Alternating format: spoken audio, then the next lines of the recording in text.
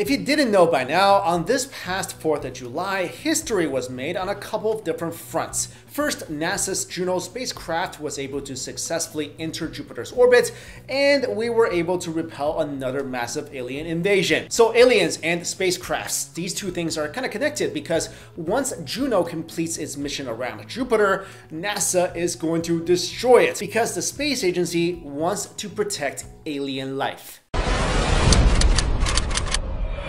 Juno is a solar-powered spacecraft that's been traveling in space for 5 years now to reach Jupiter. On this past July 4th, it was able to successfully enter Jupiter's orbit and begin the second phase of its mission and study the planet in order to provide researchers a better idea of Jupiter's weather, environment, and possibly how it was formed. But have you ever wondered, what happens to little Juno after its mission is over? Well, apparently, after the $1.1 billion spacecraft finishes its job in February of 2018, it's not gonna get a happy retirement at some spacecraft farm in a land far, far away. After its final trip around Jupiter, Juno will enter what NASA calls its deorbit phase. That's a nice way of saying that Juno is gonna spend its last days crashing into Jupiter, where the atmosphere is so harsh the spacecraft will just burn into bits. And yes, NASA actually took the time to make an animation of what the death of Juno will look like. I'm just glad this isn't how parents tell their kids that Fluffy died. And if you're wondering why NASA would do this to such an expensive piece of space equipment, well,